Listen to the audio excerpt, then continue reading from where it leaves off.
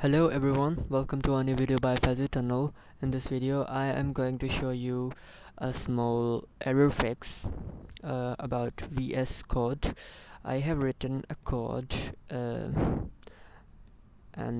I wrote a code and then I was not expecting an error but I received one. Like this was the error, undefined reference to winmain at 16. If you are receiving the same error, then this video is for you. I already have fixed the error, but now I am making this video to show you how I fixed it. So this is the program I already have written and it's working good. But now I'm going to show you how you can fix the same issue I was suffering. Well, just go to this manage option, go to settings, and now you have to type here SAVE and scroll like all the way down, and you have to tick this box. Okay, like tick this box and just come back to your old window and run it.